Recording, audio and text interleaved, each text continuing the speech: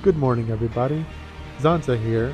With the Duelist Cup now gone, we have a new selection pack, and as always, I'm going to try and see if there's anything in here that DDD can actually use. We have Record of Noble Spirits. I'm not 100% sure what this deck actually, what this pack actually holds. I haven't seen any sort of the leak, so right now what you're going to see is my blind reaction to it. So let's take a look at the cards in the pack. Oh, right off the bat, we get the Constellar cards, Stellar Knight cards. That's amazing. So for those of you guys who don't know, Constellar was my first Egg Seed deck ever, and I just loved it so much. I'm actually gonna build a deck for this.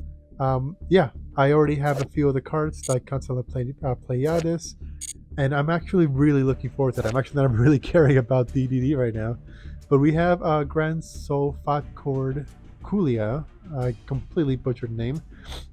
The Sulfat Chord actually, I think, synergizes well enough with DDD. I forget how, but I think it's because it's mainly pendulum support. But I have seen a couple of decks use this. I don't know how well they did, but I know that it's possible. So we're going to take a look at that and see if it's actually a possibility to link them together. So of course, we have Pleiades, Hippopotamus. What else we got? We have Caduceus, and then we have Tri-Edge Master, a level 6 warrior synchro monster. If this card is synchro summon, you can apply the appropriate effects based on the levels used for this synchro summon.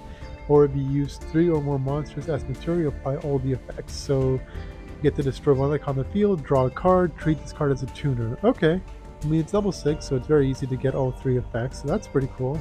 Off the top of my head, I can't think of any deck that can use this, mainly because I'm not a synchro player, but definitely cards like decks like Sword Soul and Junk, and even Tech Genius with the new cards coming out. Ideally in Master Duel, they are already out in TCG and OCG. They could probably take a good use of this guy.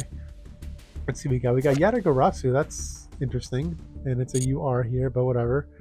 Then we got Tsumuha Kutsunagi, the Lord of Swords. Cannot be special summon. You can tribute summon this card by tributing one normal summon set monster. This card is normal summon. Flip face up. Activate this effect. Your opponent can send any number of cards from their field or field to their graveyard. Then each player draws the same number of cards as were sent to the graveyard by this effect.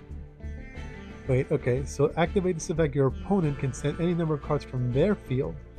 Then each player draws the same number of cards as were sent to the graveyard. Effect. During the end phase of the turn, this effect is activated. Shuffle all cards into the deck from the field, the graveyards that were banned and that are banished. Once per turn, during the end phase of this card as on the field was normal summon or flip face up, return this card to the hand. Okay, that is a pretty solid effect. 3000 attack is nothing to joke at, and you can easily tribute summon this guy by tributing one normal summon monster. I mean, I think you have to preset this up, but there are cards like decks like Flu Wonderies.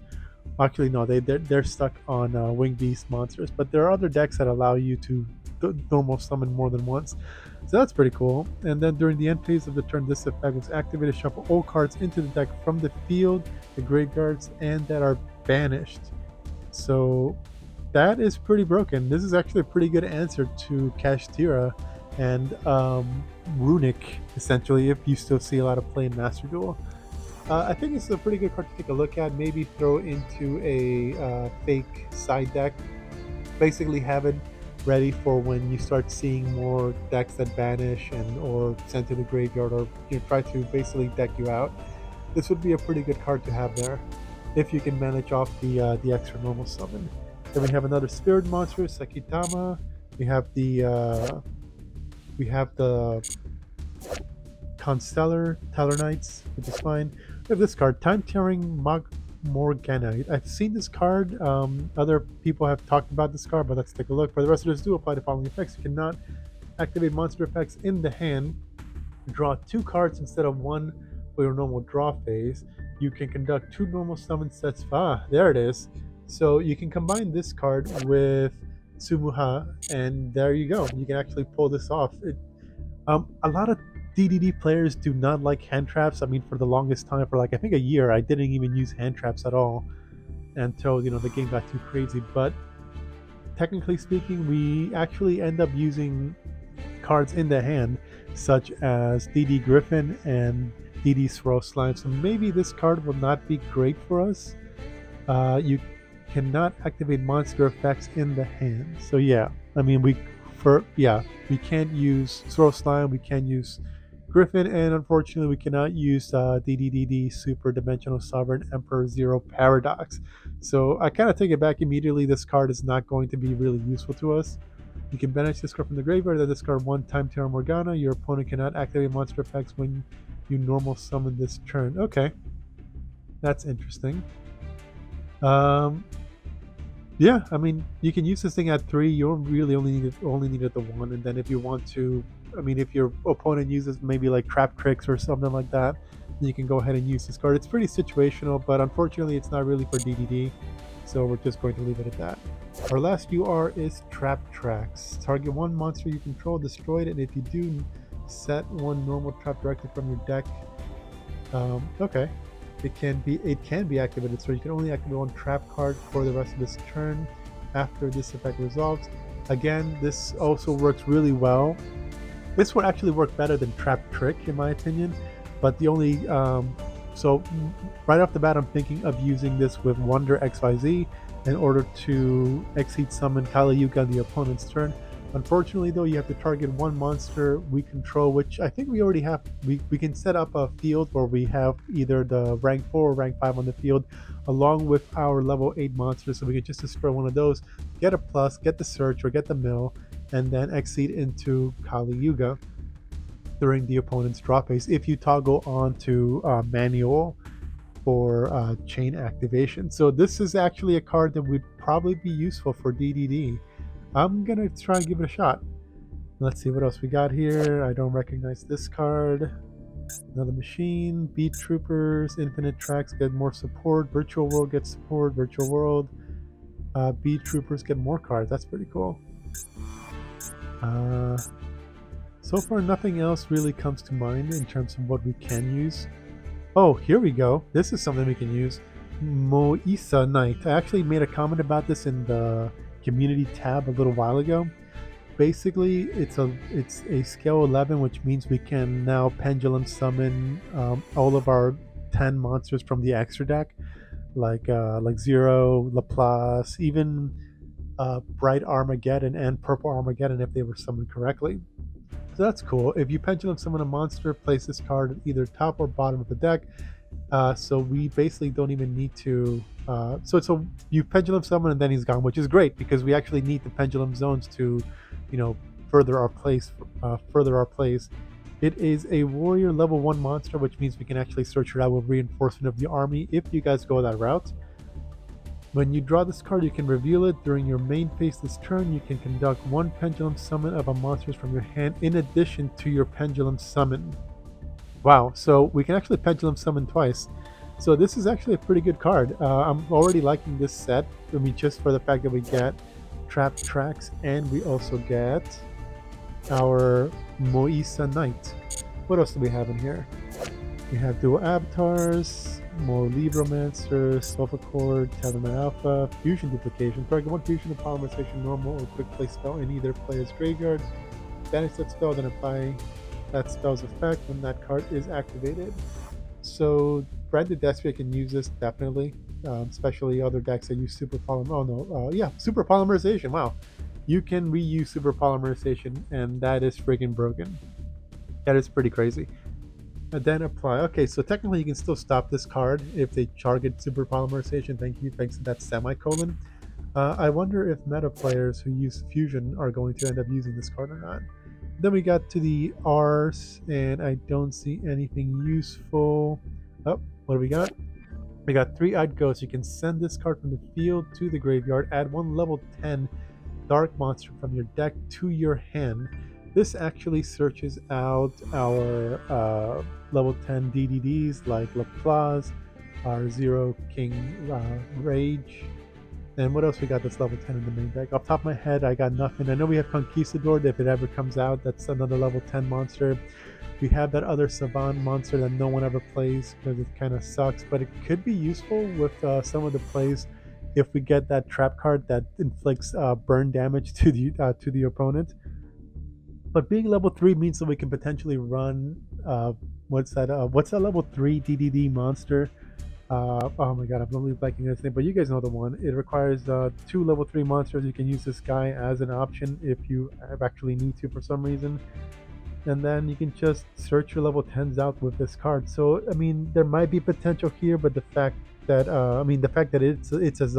it's a fiend monster, and dark gives it some playability for us. So what else do we got in here? Oh, we have Pendulum Moon. I think I've looked at this card before. It didn't really make much sense for me to try it out. During your main phase, you can add 1 face-up Pendulum monster from your extract to your hand, then destroy this card, which means you can add in other Pendulum cards, which I don't really use. I haven't really seen a need for them, but I mean, it could be something there. Monster effect: in your main phase, you can add up to 2 face-up Pendulum monster from your extra deck to your hand. Okay. That right there is pretty interesting. It's a level 1 monster, which means you can target it with 1-for-1, and this would probably be good during mid or late game once you have your extra deck kind of stacked with cards.